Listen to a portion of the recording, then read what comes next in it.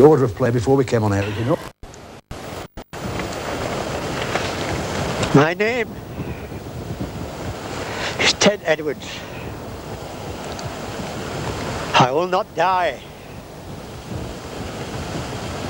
I will not die.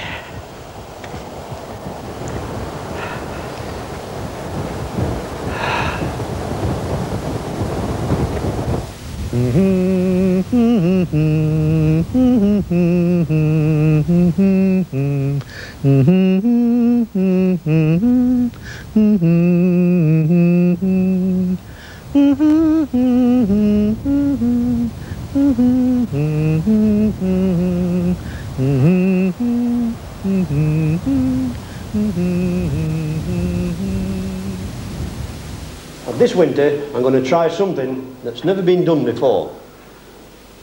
I'm going to go to Africa,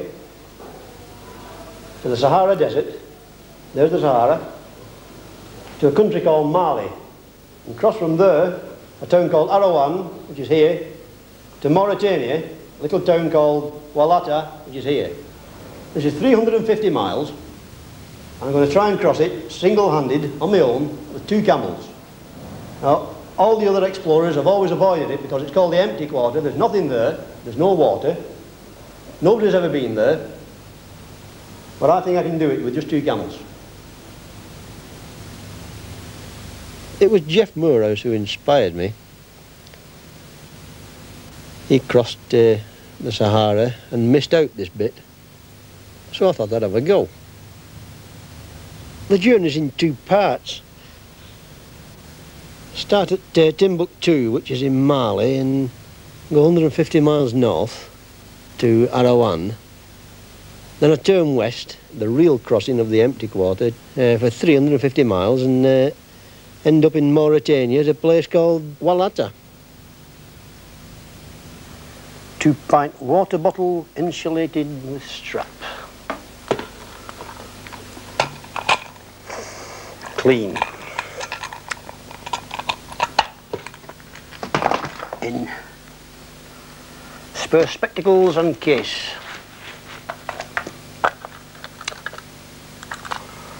Right. Rucksack, tin opener, sleeping bag, pan, stove, 2 packets of solid fuel, spoon, cup, torch, 2 spare batteries, 1 spare bulb, beginning and brewing against pain. Beginning? I think my greatest fear is loneliness. I'm a fairly gregarious person and I like the company of people. This will mean being away from all contact with people for anything between 10 days and 3 weeks, which is something I've never done before. Laxative. And that in itself is going to be very, very interesting. Antihistamine, weapons. Goodbye, all you British, you're missing all the fun. You burn with a light that is brighter than the sun. Now your life is over, but ours has just begun. Oh, America loves you, thanks a lot. And you'll sing, "Go Britannia," as you sink beneath the waves. And we'll wave the Star-Spangled Banner o'er your grave for the 3rd and the last time in defense of Uncle Sam. Oh, America loves you, thanks a lot.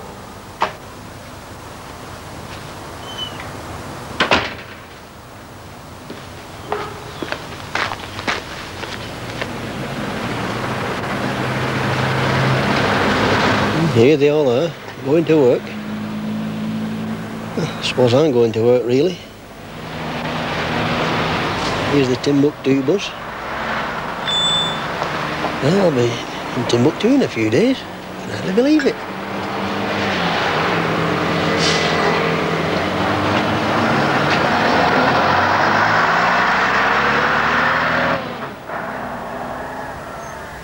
Timbuktu, city of mystery. Well, it don't look too mysterious to me. There's dusty streets, there's beggars. The only mystery seems to be how they all manage to live.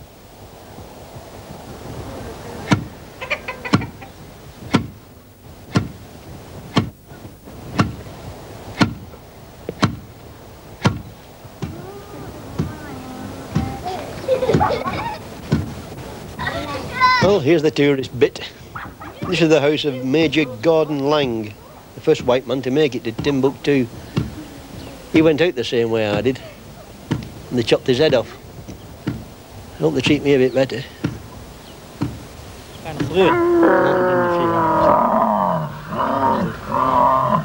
A good set of teeth on this one.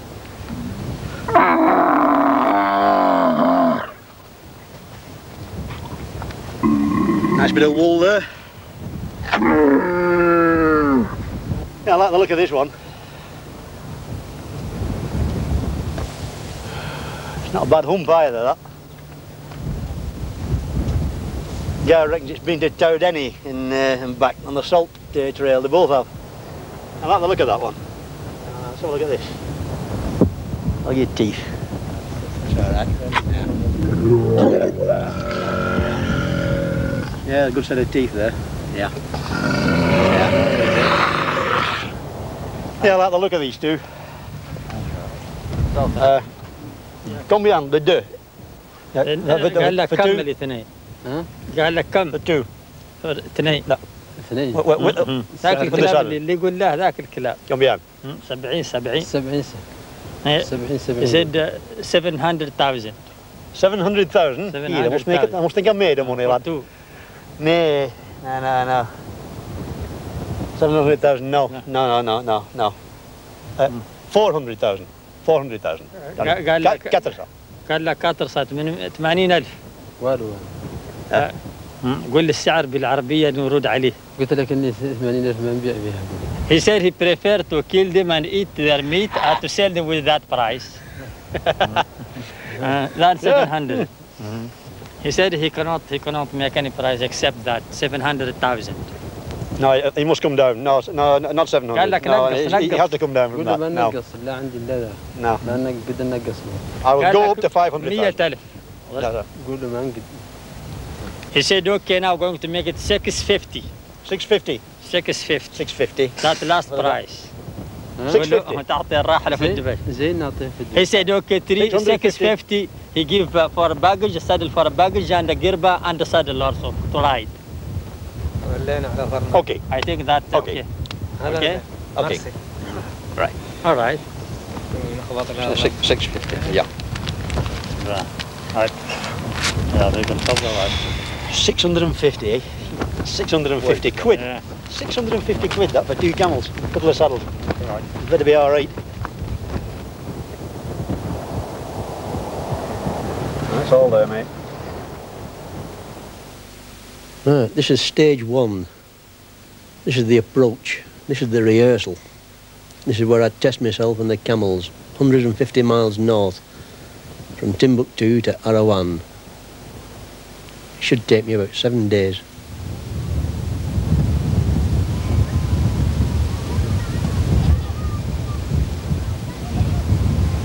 It's good to get going. And a lot of frustration this last 2 or 3 weeks.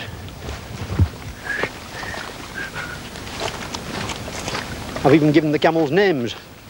The lead camel, I've sorted out the best lead camel, and I call her the traditionalist because she can't stand motor vehicles. Call her Trad for short. And the one at the back, that's Pegasus, because we found her near the airport. Call her Peggy, naturally.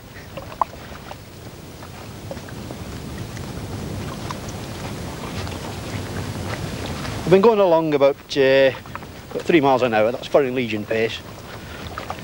5 kilometres an hour, that's what I aim at. And I've been managing it today, been very good indeed.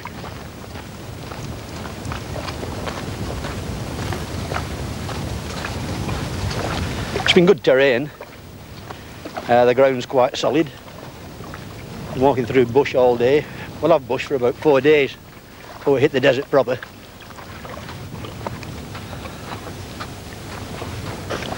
Well, I've got about 5 kilometres to go now. It's about 3 miles to the first water hole. We're sleeping down near there tonight, out under the stars. Oh, this looks like a good place to camp around here. Pity about not having a pint around here.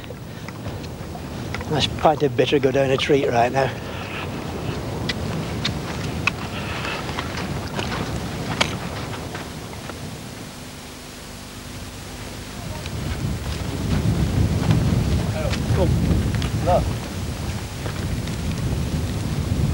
Today I was lucky enough to see the Dowdenny salt caravan coming down.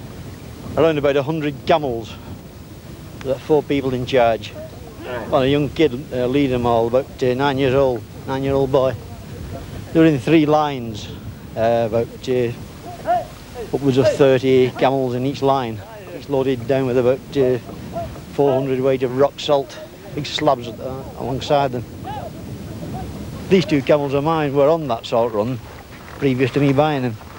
And apparently they used to do the whole journey, all 500 miles, with a drink at either end. That's how they make their living, a lot of people, on the salt run. Some of the people out here, I wonder how they manage to live at all. I was talking to a guy in a skin tent this morning. Parlez-vous français? Je connais un peu de français. Un peu de français, ah, Oui. c'est bon, bon. Oui. Bon, je n'ai pas français, j'ai anglais. Ah, anglais, oui, oui. Anglais. You reckon they had a few sheep around the place somewhere? It was just a skin tent in the middle of nowhere. His wife was in there. I saw at least 4 kids. What he was living on, I don't know. I've no idea. It's poverty that's such that we're never even considering England. I think we're higher up when we're on the dole. There's a difference.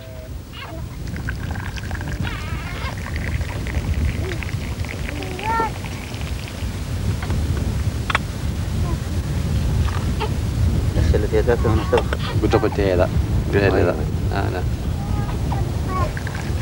Apparently the average yearly earnings in this part of the world is about 30 quid. 30 quid to keep a man and his family going for a year. Something worth thinking about.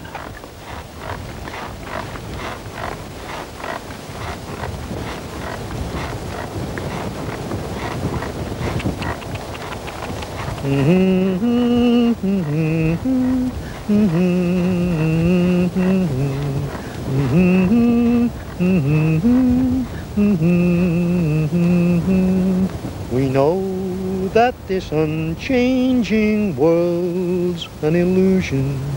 For minute by minute, its changes are rife. The one thing unchanging in all this confusion is you are my one love, the love of my life. No matter how finely eternity's reckoned, in minutes of wonder, in moments of strife. The first time I saw you, I knew in that second that you were my one love, the love of my life.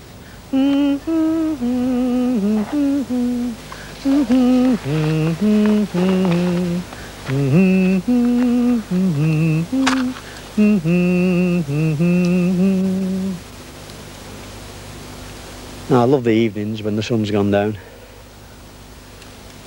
Everything's quiet. Sometimes you can hear the camels chewing away or something. The only other thing you can hear is your own noises, your own breathing. The fire crackling away. Or something to eat. Sit down there with a cup of tea, perhaps have a fag. And that cup of tea, it's like Holy Communion sometimes. That's really nice.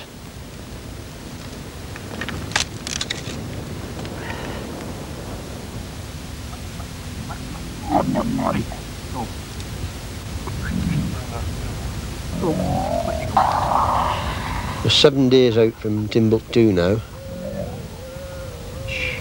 The country around here, it's as barren as the moon. This is the desert proper. There's hardly a blade of grass anywhere.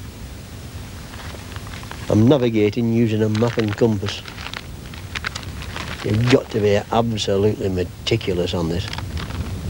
But in this heat, it's over 100. In this heat, you just don't feel like doing anything, but you've got to. You've got no choice. I'm quite well sunburned on my face. My nose is coming for some punishment. The worst part, I think, is probably the bases of my legs, my calves. are exposed to it all the time. It's just like somebody getting a red hot iron and sticking it on your arms and your legs and leaving it there. Other aches and pains seem to have got a bit worse. I'm in the condition now, whereas if I was home and had a job, I'd be good for a fortnight on the sick, I think. I walked all day today because my rear end was a bit rough after riding Peggy all day yesterday. I'm pretty saddle sore. Things like that you just got to put up with. Then you get to the unbearable pain. That's when you can't move for a night. I was all right until last night, until I got off the camels. But an hour later, I was in unbearable pain. Couldn't move. I was really seized up, really solid. So I had to take some painkillers last night for the first time. If you can imagine a whole day on a horse for the first time in 2 years, multiply that by the power 10, and you got some idea of how I feel today. I'm in a pretty strange environment for a European around here, and I'm reaching my own limits. But the people around here just take it in the stride. This is normal to them. Really rough.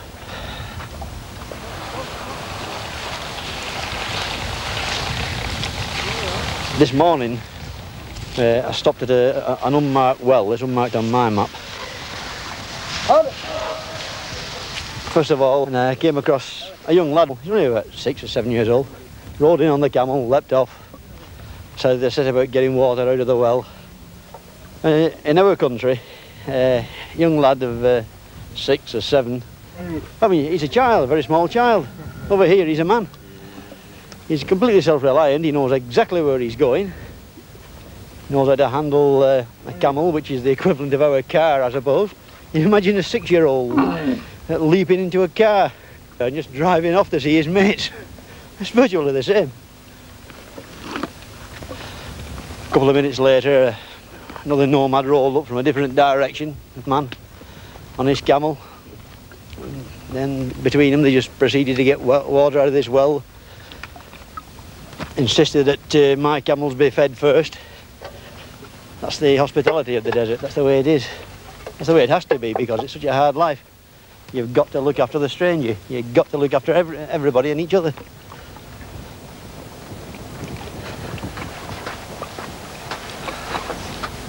We've just done 60 miles. Right, really shit. We're going to need a rest, 3 days rest, complete rest. Then I think we can do it. I think we can make it.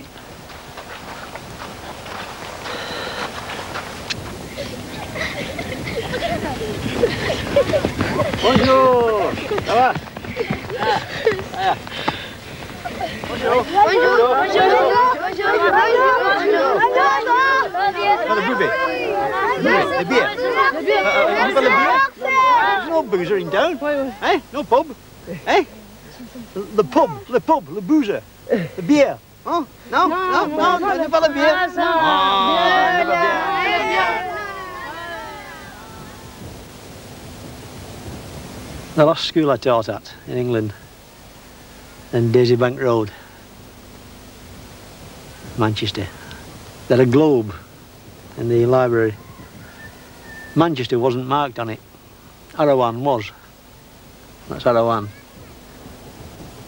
It wasn't particularly the village I was coming to anyway. It's just happens to be the jumping point for the empty quarter. I'm on my own now.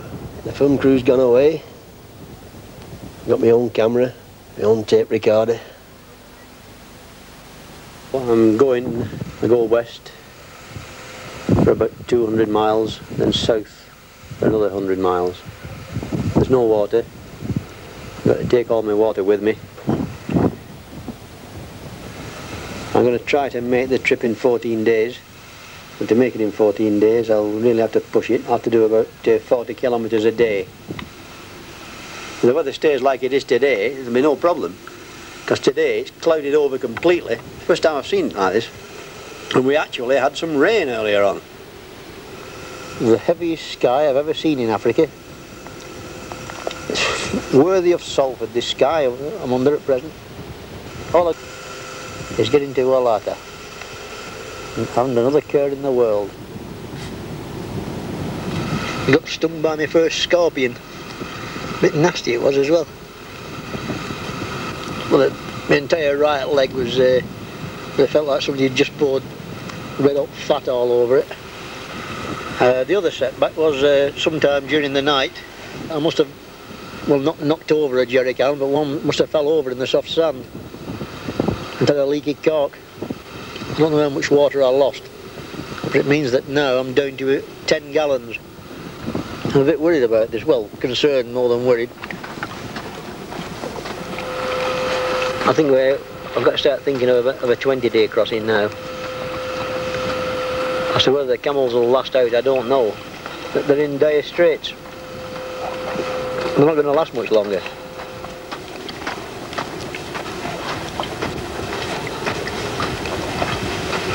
It gets a bit boring after a bit.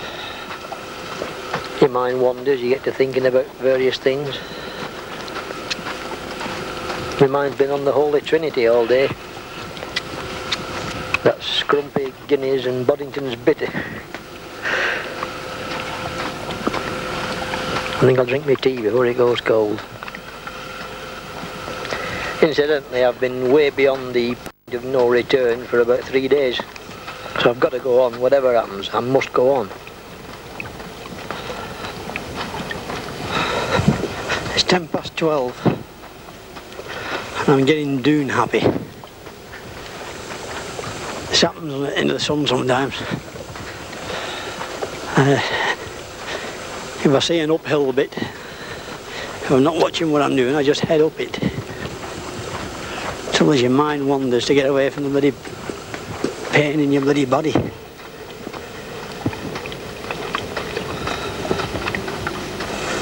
It's damned hard work, this exploration bit. I think exploration is a bit like genius.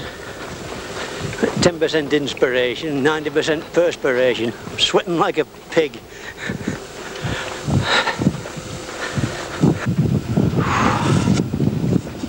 Another few days like this will finish me, I think.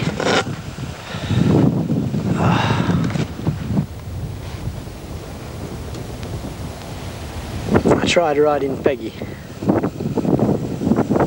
Finally, she threw me backwards. Landed on my back, and I think I might have cracked a couple of ribs.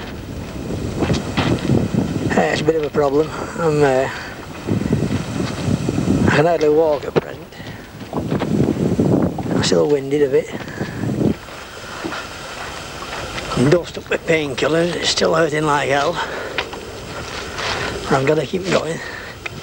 I have to do 25 k's a day, because in these conditions there's just no way I can make it up the following day. Ah, bloody hell. Just keep going. Ah, she's a bind, she is, Peggy, I'm late. If this carries on, I might seriously have to think about dumping her. If she carries on like this, she's likely to kill us all.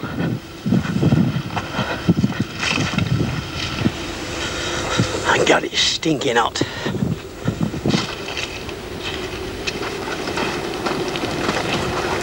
I haven't got much water left, so it's really a bit of a race now. I've got about 100, well, not much short of 200 kilometres to go.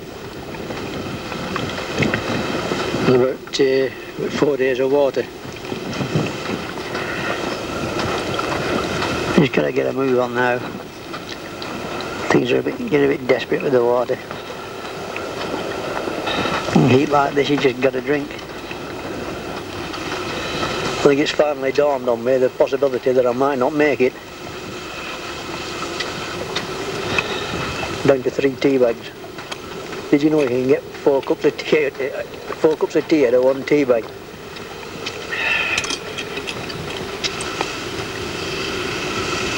I just can't stand one more mishap. One more mishap on top of what I've got right now. Just about finished things, I think. I'm really finished, you know, I've got no strength left.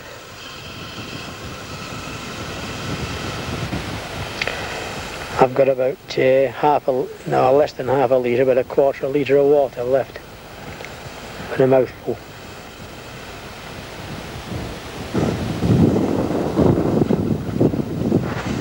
I just stopped on top of a rise and I discovered a clear dune as far as the eye can see. I think I'm a dead man.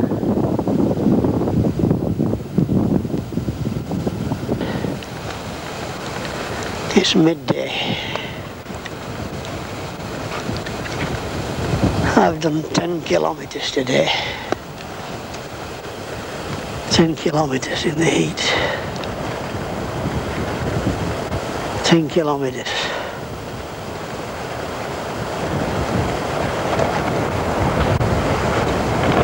I'm 25 kilometres from water.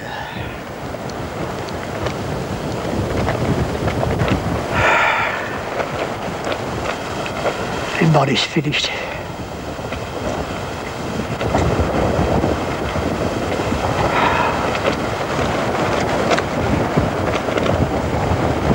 Mine isn't finished.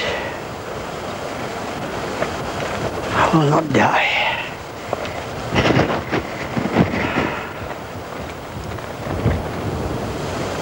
I will not die.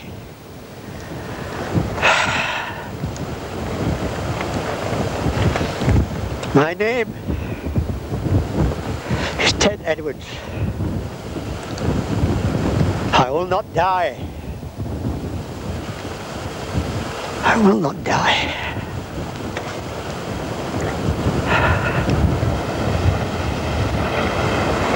My name is Ted Edwards.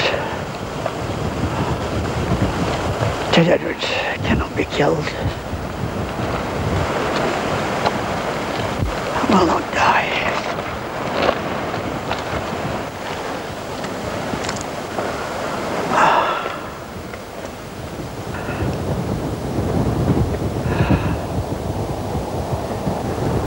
That was Ted's last recording. He'd stopped filming several days earlier. He knew he was near Wallata, but he realised he'd die before reaching the village.